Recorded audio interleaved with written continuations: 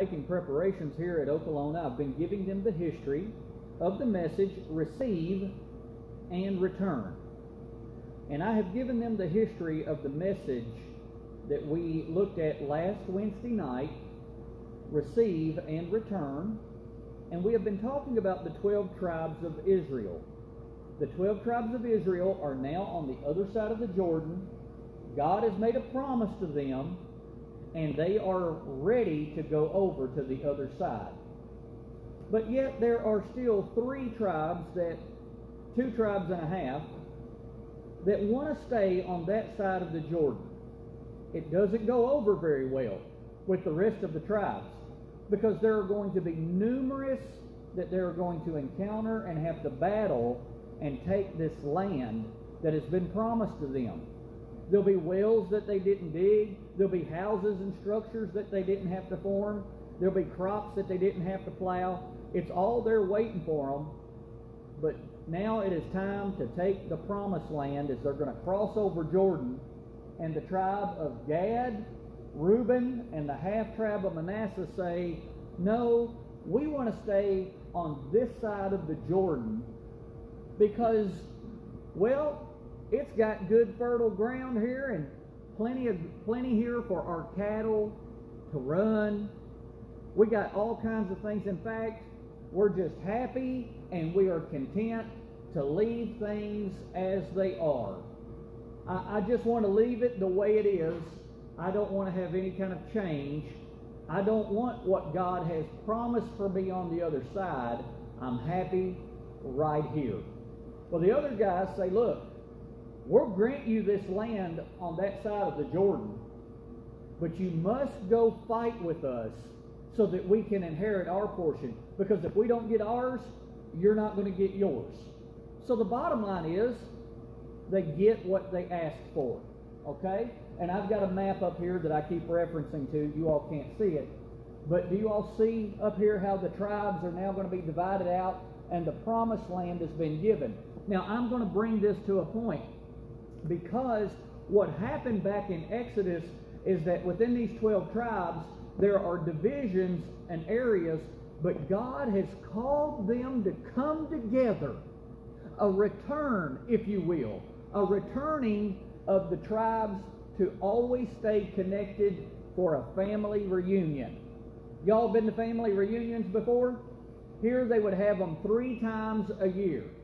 These 3 times a year would be found in Exodus 23, 14, 15.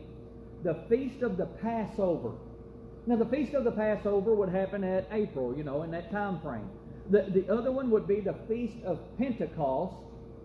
And then there is the Feast of Tabernacles. Now I could go on back because there's 7 other times, but these are the 3 that they're called to come together. And they're supposed to meet at a place called Shiloh.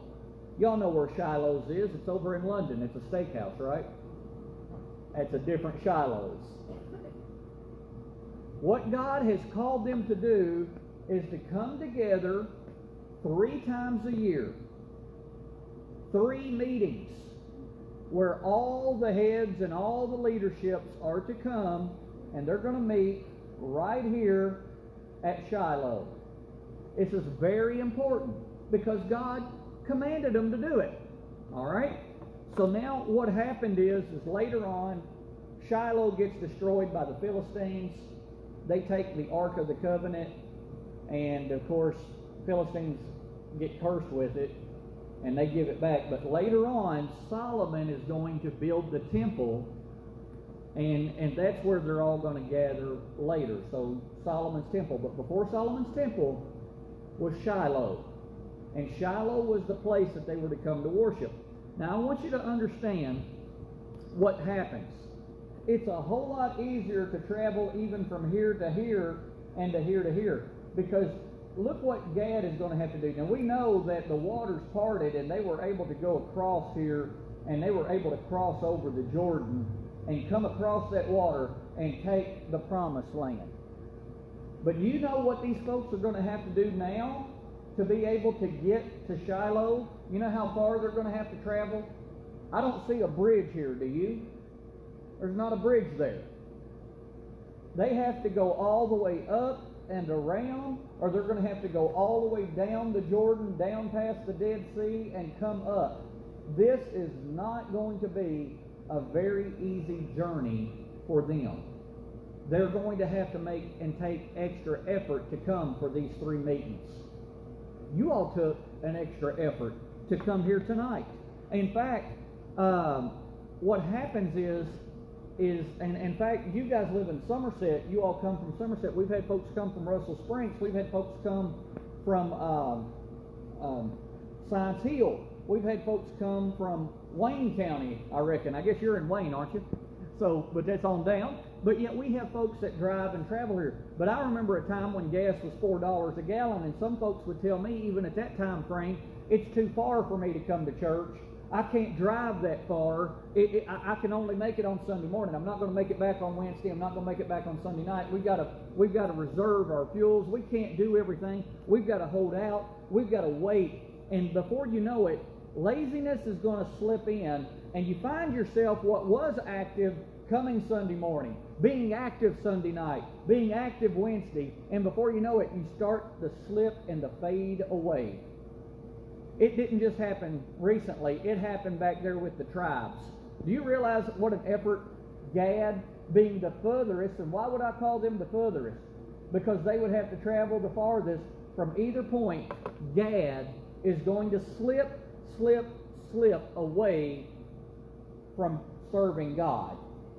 And you say, how so? How do you know that? Joshua 22:10-11 says, "And when they came unto the borders of Jordan that are in the land of Canaan, the children of Reuben, the children of Gad, and the half-tribe of Manasseh built there an altar by Jordan, a great altar to see, a great altar to see to." Verse 11 says, "And the children of Israel heard say, Behold, the children of Reuben and the children of Gad and the half-tribe of Manasseh have built an altar over against the land of Canaan in the borders of Jordan at the passage of the children of Israel." You know what they do? Let me just make this real clear. I want to make sure you're caught up to par before we even get into the depth of the message tonight. Instead of coming over here to Shiloh and worship God 3 times a year, they come up and they develop a plan. You know, I don't have to go all the way over there to worship God. I can worship God right where I'm at, can't I? Isn't God everywhere?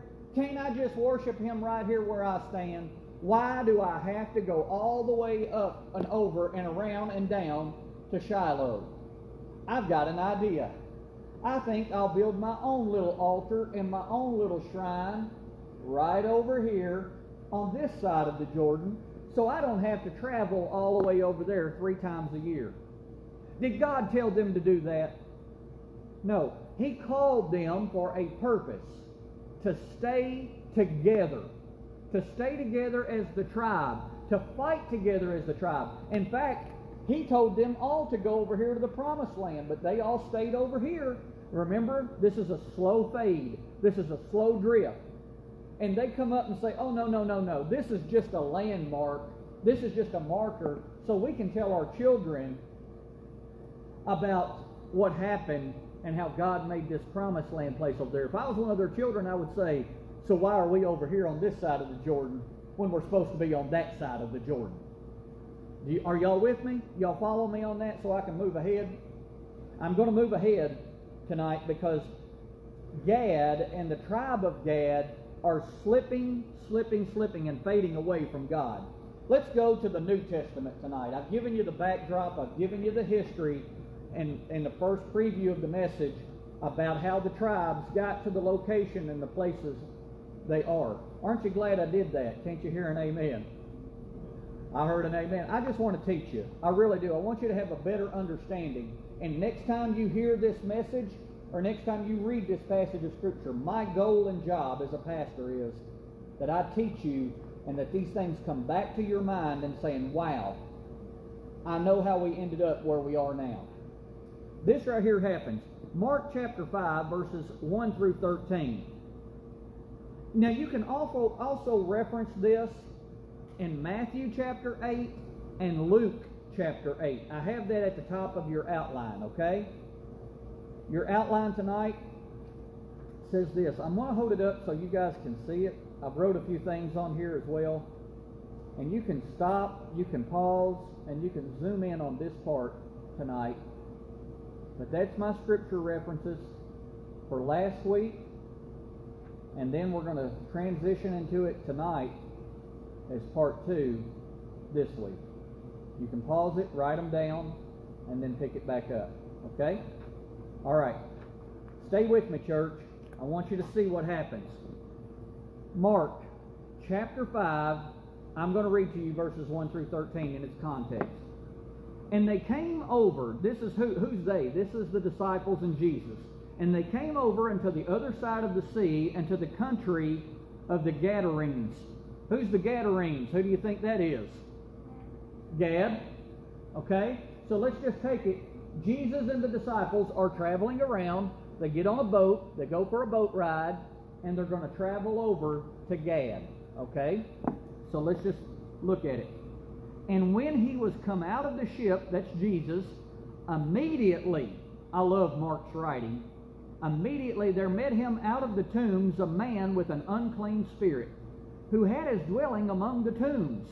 And no man could bind him, no, not with chains, because he had been often bound with fetters or shackles and chains. And the chains had been plucked asunder by him, and the fetters or the shackles broken to pieces. Some super strength here. Neither could any man take him. And always night and day he was in the mountains and the tombs, crying and cutting himself with stones. But when he saw Jesus afar off, he ran. Notice what he did. And he worshipped him. And he cried with a loud voice and said, What have I to do with thee, Jesus, thou Son of the Most High God? I adjure thee by God, that thou torment me not. For he said unto him, Come out of the man, thou unclean spirit. And he asked him, What is thy name? And he answered, saying, My name is Legion, for we are many. Now a legion is about 6,000 men, 6,000 soldiers. Okay? And he besought him much that he would not send them away out of the country. Now there was there nigh unto the mountains a great herd of swine feeding, and all the devils besought him, saying, Send us into the swine, and we may enter into them. And forthwith Jesus gave them leave. An unclean spirit went out and entered into the swine, and the herd ran violently down a steep place into the sea, and they were 2,000 and were choked in the sea. You know what those swine did? They committed what? Suicide. All right, trying to lighten it up, folks. All right, you can look at him and say, he's funny, he's funny. Verse 14 says, And they fed the swine, and they that fed the swine fled and told it in the city and in the country, and they went out to see what was done. I got to keep reading. And they come to Jesus to see him that was possessed with the devil and had the legion. Notice what he's got now. He's sitting. He's clothed in his right mind. And now they're afraid of the guy. The guy was naked running around in a cemetery. Naked running around in a cemetery, breaking chains, hollering and hooping and carrying on. And demon possessed with 6,000 demons. And now he's sitting up in his right mind, clothed and praising the Lord. And now they're afraid. Now they're scared. In fact, now, and I don't have the time, so I'm going to just have to highlight all this stuff for you. And just let me just preach on it for a minute. I got all the facts. I've got the scriptures. I can just jump into this. But I want you to understand what took place in this context. Now they're afraid of the guy, and the people that sold the pigs, the people that was taking care of the swine, these Hellenistic Jews, means that they were Greek-speaking Jews, now they are mad. Jesus went over there to do a great work. Jesus went over there to do a delivering work for the people, to help the people. He wanted to minister to the people. And you know what they did? They did not receive him. And therefore, Jesus would have been willing to heal and work within the tribes of Gad and the Gadarenes. But because of their unbelief, God answered their prayers. And He's not going to stay where He is not welcome. Jesus got back on the boat and turned around. Now, there was some miracles that was done. Yes, that man was healed, and I could go into this a lot more in depth. The man said, I want to go with you. And he said, no, I want you to go to your home. The demons prayed a prayer. They said, cast us into the swine. Cast us into the swine. Now, I've done some research. Obviously, you can tell that. And I want you to understand, here within this tribe of Gad, guess how far they have gone. These were Greek-speaking Greek Jews. Now, no good Jew would ever think about raising pigs. Remember how we just talked about that this past Sunday morning? Remember how I told you about the illustration that was given about the prodigal son and how he found himself in the pit with the pigs, and he found himself down in that place? These guys are raising swine for a profit. No good Jew would be found doing that. Nobody would do that. And here is what they're doing. These Greek Jews were selling them for a profit. But do you know what they were doing with these pigs? Do you know how far that they had swayed and gone from the Lord? They would use these pigs as sacrifice to Zeus, a false god. These Hellenistic Jews were over here, and they had drifted so far from the Old Testament. What you think, well, it's not a bad thing. Hey, aren't we worshiping God? Aren't we just loving on God? I mean, we love God. I can love God right where I'm at. Can't I worship Him right here where I am? Yes, you can. You can, and you should. But the problem is that it starts a slow fade when you don't see the necessity of the bride and the church and returning and coming back as often and as frequently as you can. There is nothing wrong, hear me clearly, and especially those of you watching or perhaps even listening on the radio. There is nothing wrong with worshiping God at home. There was nothing wrong with Gad worshiping God at home. You should be worshiping God at home. Nothing wrong with that. There's nothing wrong with worshiping God online. Many of you all are watching online. I thank God for you that you have taken time to stay with me this long and listen and not swipe and listen to many other preachers and study the Word of God, and you can worship God online.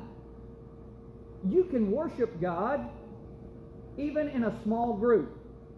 Now, I know that there's different groups that meet for different things.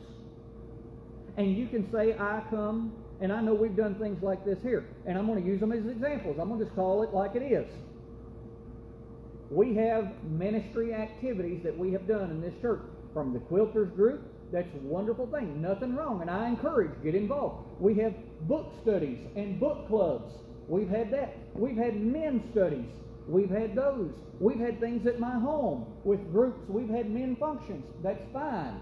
There's nothing wrong with those things.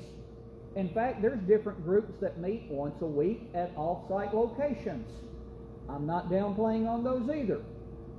But what I am going to say is this, and I say it to you watching, I say it to you here, and I say it to those that God says those things, there's nothing wrong with that, but don't forsake the assembling of the brethren. Hebrews 10:25 says, not forsaking the assembling of ourselves together as the manner of some is, but exhorting one another, and so much the more as you see the day approaching.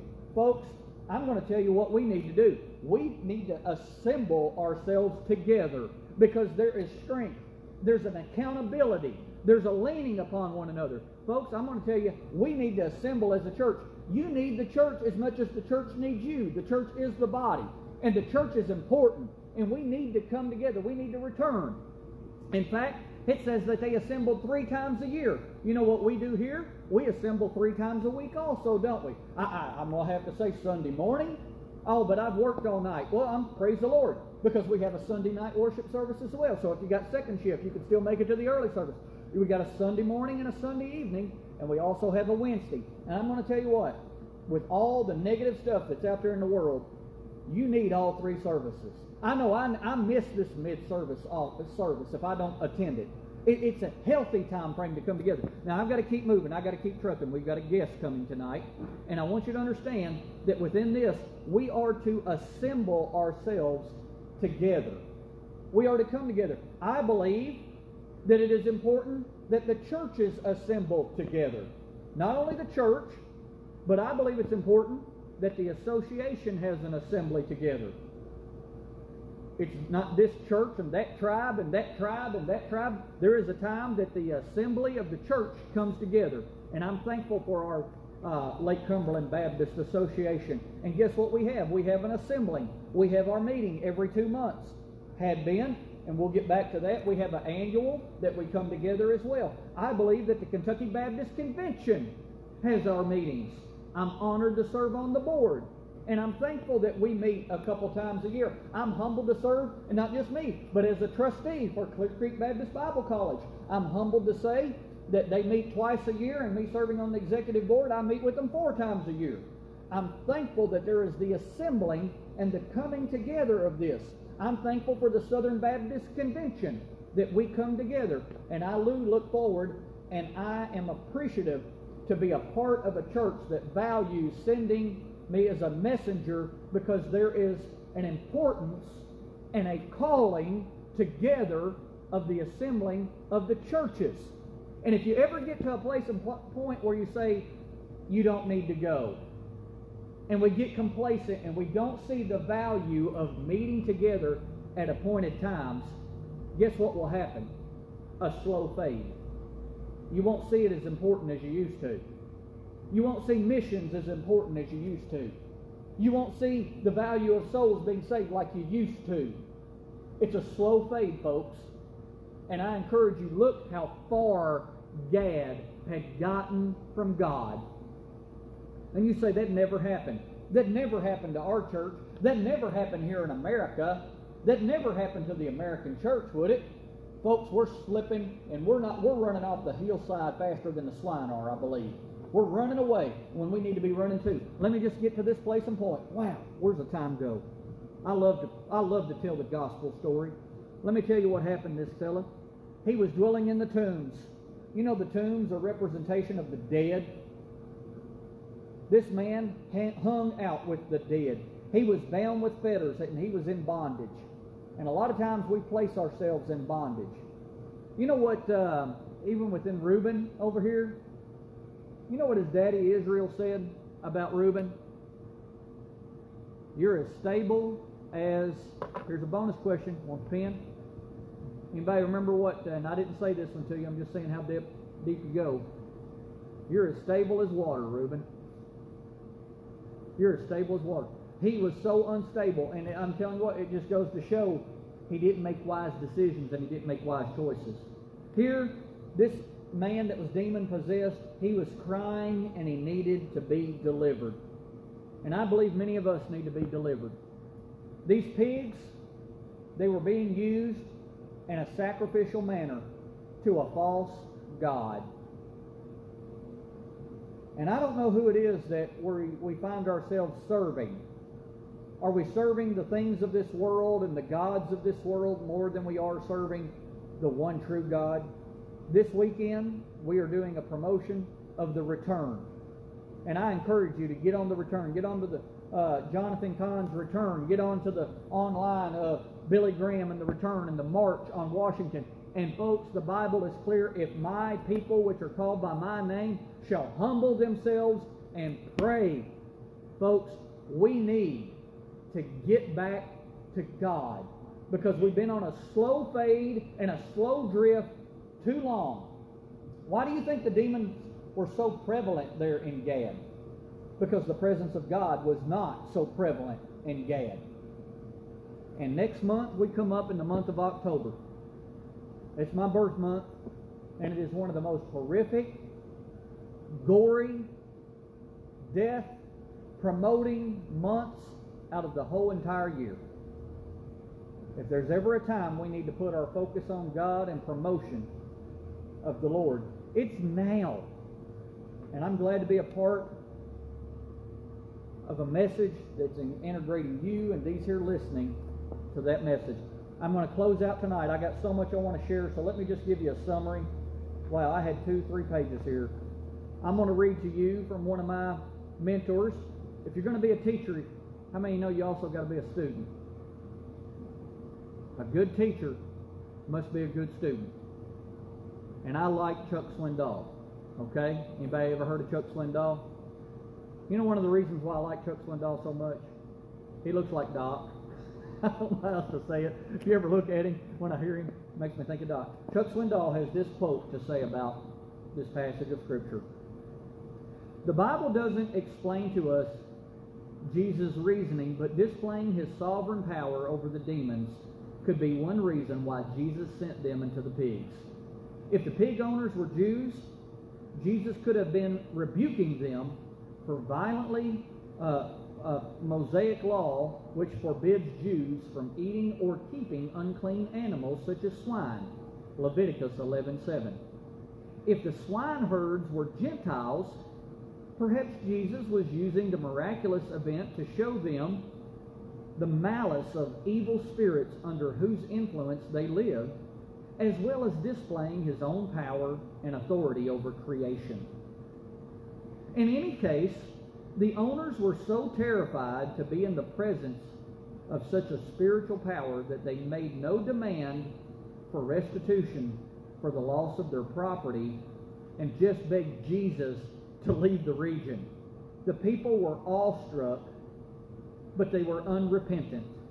They wanted no more of Jesus Christ, and this shows the hardness of their hearts and their desire, and a sad desire, to remain in sin.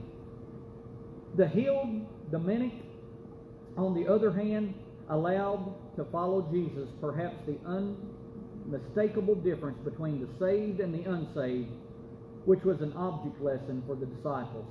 And all who witnessed the event, Jesus sent the healed man away, giving him a commission that he joyfully obeyed. Go home to your family and tell them how much the Lord has done for you, and he has had mercy on you. What a beautiful passage of Scripture. Can I give you a little bonus tonight? Our time has come, but I'm going to give you one more bonus round. I think everybody had some good questions. Martha, I believe we can end tonight.